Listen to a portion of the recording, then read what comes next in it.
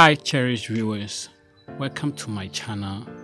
My name is Eric and this is my first time ever YouTube video, and I'm going to be talking about ADHD, attention deficit hyperreactivity disorder and procrastination.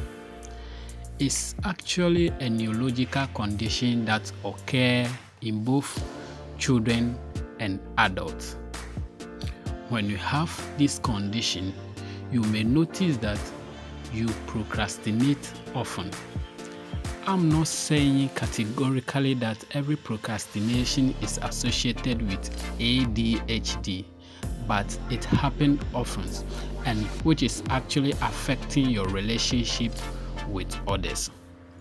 So I get some tips over here that will help you manage procrastination, whether being it attention deficit hyperreactivity disorder or not. So my tip number one is set a deadline. It can be easier to procrastinate if you believe you have all the time in the world to accomplish your task. So make sure you set a deadline for each task and then be realistic about time.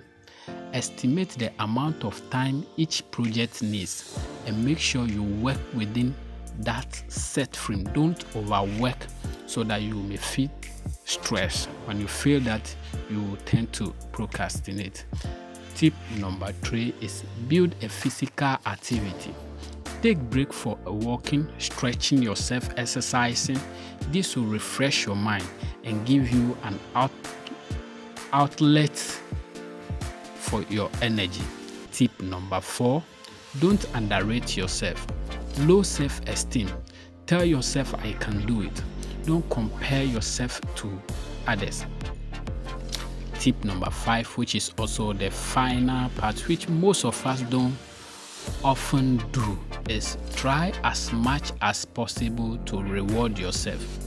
Give yourself a small reward upon accomplishing a specific task. Most of us, apart from the pays that we receive from our employers or what we earn from our job, we don't take time to reward yourself. It's not necessarily giving money to yourself that means reward. Give a nice treatment to yourself and remind yourself about a project that you have accomplished, a task that you have carried out successfully. This will energize you and boost your morale so as to work towards every project to avoid procrastination. Thank you. Watch out for more of my videos.